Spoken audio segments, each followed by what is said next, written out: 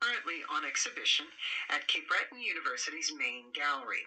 It's a selection of paintings and sculptural works by Joseph Reid and Marina Sudworth of Dominion.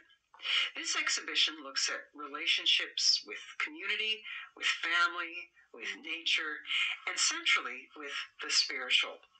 Joseph and Marina are family. Joseph's brother and Marina's husband was the late Lorne Reid, and Lorne Reid was a well-known artist and the co-founder of the Nova Scotia Folk Art Festival. I had a chance to walk with Joseph through the exhibition this morning, and he took me to the painting that he found after his brother passed away. The grief initially started, it was one early morning at 5 in the morning, and when my brother passed on, and he died within my arms, and he had a 3-month battle with pancreatic cancer, and I was living in the house at the time. My parents were taking care of him, and I saw him fade away slowly, and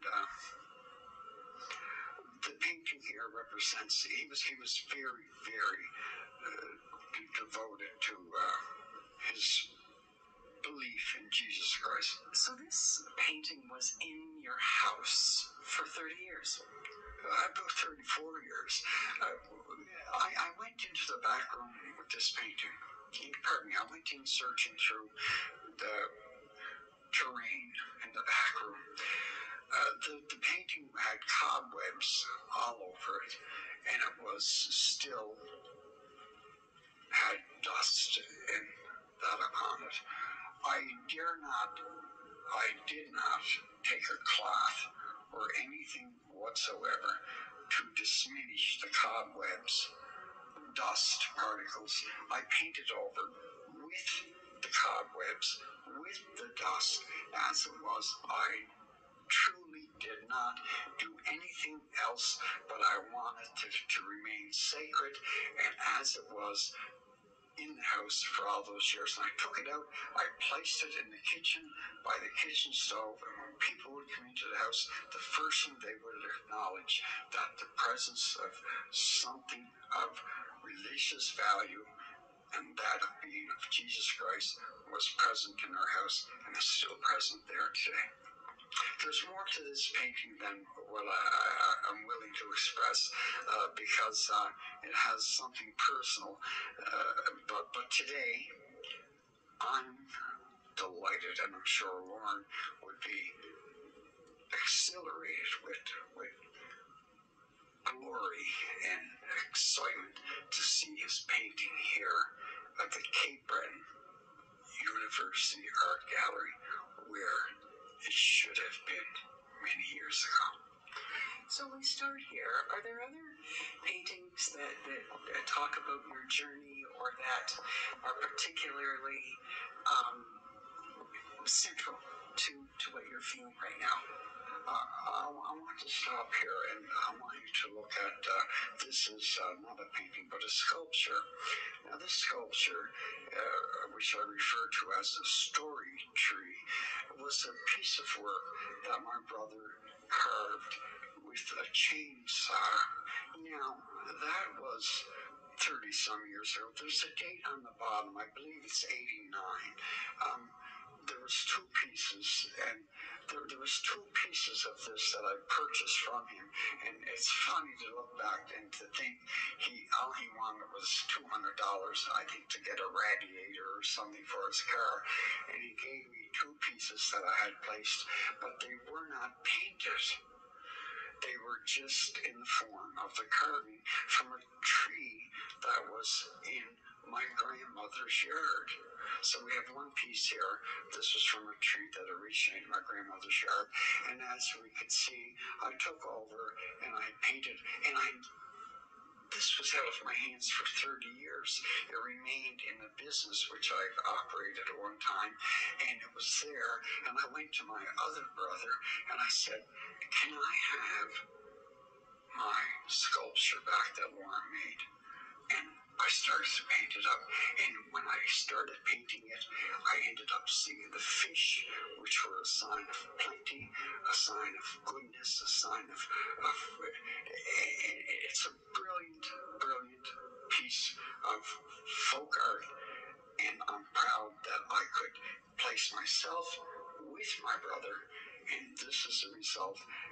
And what can I say? I really tell people, I would like to say to people, if you come to the gallery, the beauty of it all, it's important to look at each piece, and it's a celebration of that. What do you call the piece? Well, some people are quick to say totem pole. I don't like to say totem pole. Let's consider it as a story tree, because a totem pole is sacred to indigenous persons, and I don't want to take that away from. So it's a story tree that replicates that of a totem pole of indigenous welcomeness and heritage and a sense of collectiveness and a warm, special time in our life. Has your work always woven between the spiritual and the temporal? Spiritual. I must say spiritual.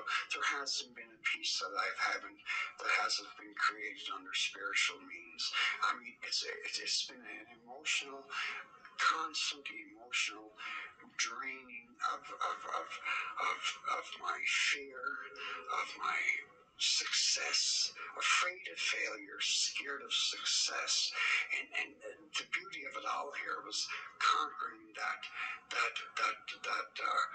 mountain that I had to come to the peak of where to celebrate who I am instead of running away from myself like I have done my whole entire life. Are there other pieces that you would like people to focus on when they come to this exhibition? I want to bring you to something that's very, very beautiful.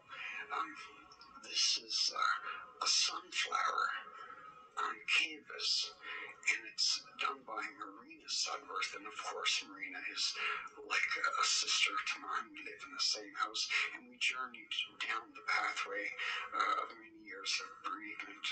And the painting here is a beautiful sunflower, and it's one of her last paintings that she made, and it was in 2021.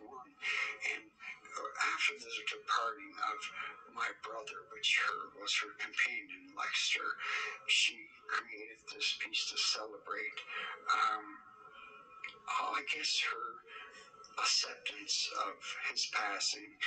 And she put the bright sunflower there because Lexter loved sunflowers and he loved her paintings.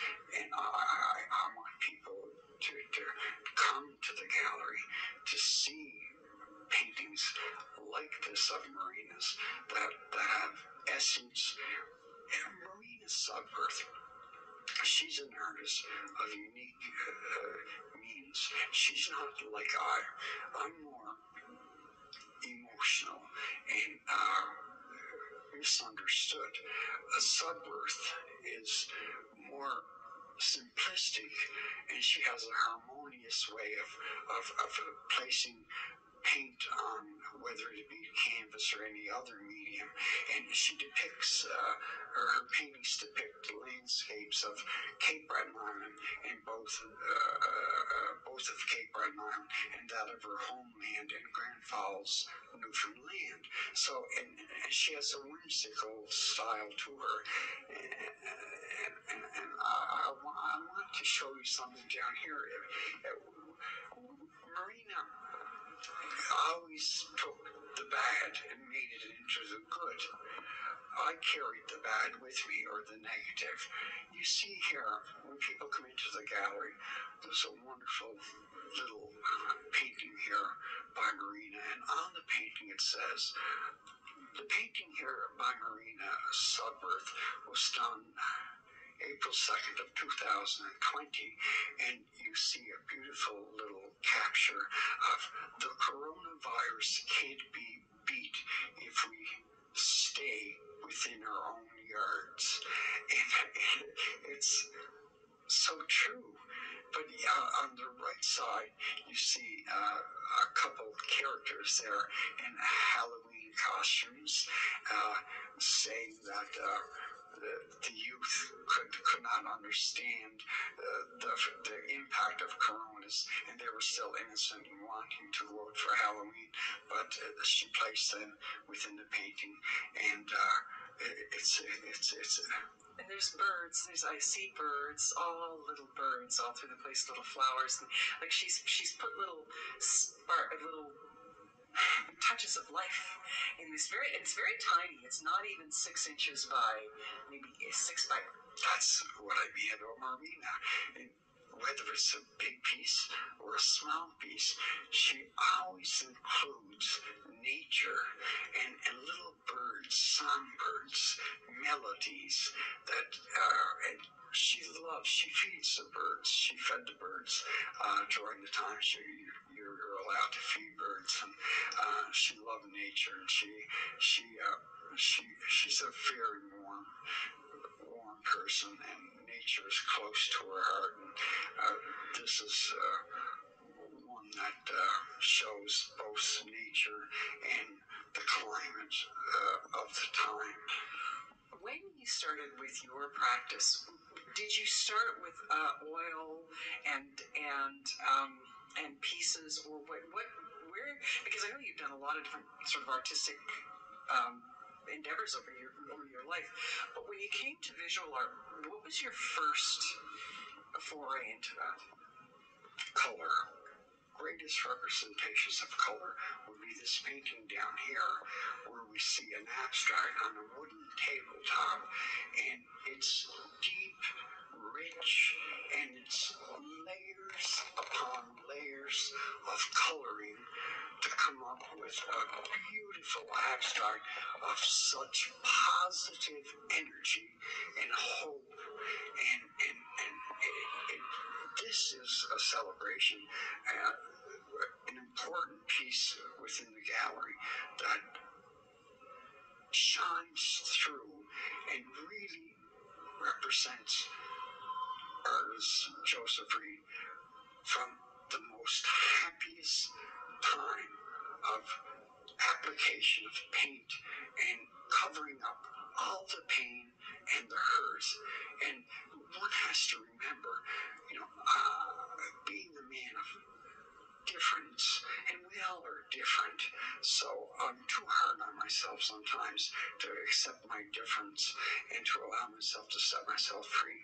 The beauty of it all has been a celebration of coming out and experiencing its time in my life to say, Joe, celebrate your life instead of leading a sad life. This painting here, dotted, decorative, a wonderful piece, and I'm certain those who come to the Cape Breton University will enjoy this piece. The